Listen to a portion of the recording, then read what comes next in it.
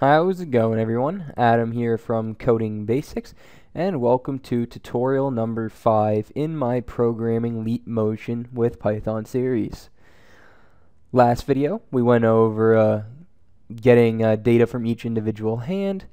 In this tutorial, we are going to continue that a little bit by getting data from each arm attached to each hand. So we are going to be continuing on this for loop, so press enter a couple times. So for each one of these hands in the frame.hands list, we want to create an arm object. So arm equal to hand.arm. Now, all this is going to be is printing out some data for each arm.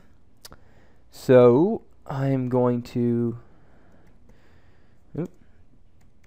print, and then the three things we're gonna print out are the direction of the arm, wrist position, as well as the elbow position. Alright, so first, direction. So arm direction is going to be the title of it, and we're going to print this out by calling, or sorry, not by calling, but by adding the string representation of arm dot direction. Alright, now that'll be a vector where the coordinates represent which way your arm is pointing towards your hand. Next, like I mentioned, is the wrist position. So you're going to XYZ coordinate, which represents the location of the center of your wrist. So wrist position, and we are going to have to convert to string the vector, which is arm dot wrist underscore position,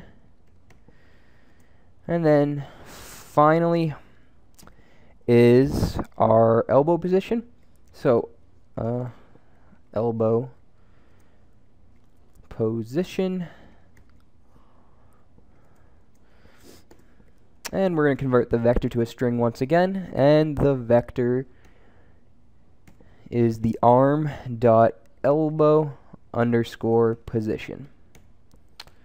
Alright, so I've already got PowerShell open. Navigate to the folder where you have this saved.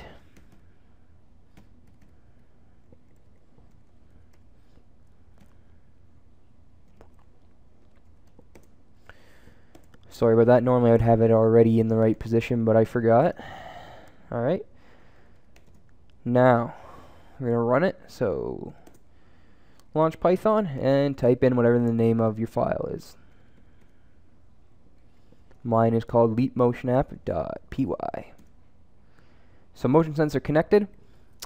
Okay, well we have an error already. Oops, I can already see it. Forgot an I in position. Okay, that should fix it. So I'm going to put my right hand over. Alright, that's enough. So let's look at some of this. So all the hand data we went over in the last video still working. So it did detect right hand, all the same IDs. Pitch, roll, and yaw is still coming out correctly.